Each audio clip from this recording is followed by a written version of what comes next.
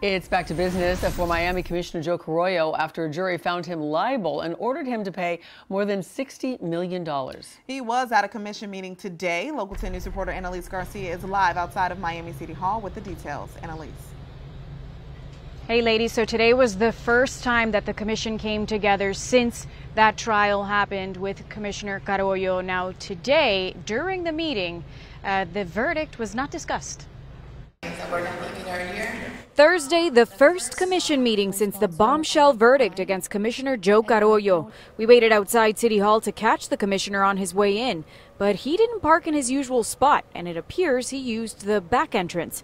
Inside the building during public comment, several community members directly addressed Commissioner Carollo. I think Commissioner Joe Carollo should resign. I think you're a criminal, and shame on you. Last week in federal court, jurors sided with two Miami businessmen who accused Carollo of violating their First Amendment rights, alleging Carollo used his office as commissioner to harass and damage the reputations of their businesses and tenants. After trial, the jury awarded the two business owners more than $63 million in damages. So who pays? We are not liable for it. Not a single penny from the $63 million the city of Miami is liable.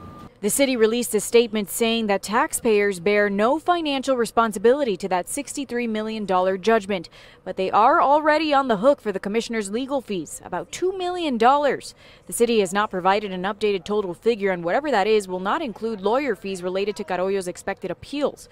We caught up with Commissioner Reyes, who clarified how part of this gets paid. There's an insurance that pays for the city has to protect itself when they have to pay for outside counsel.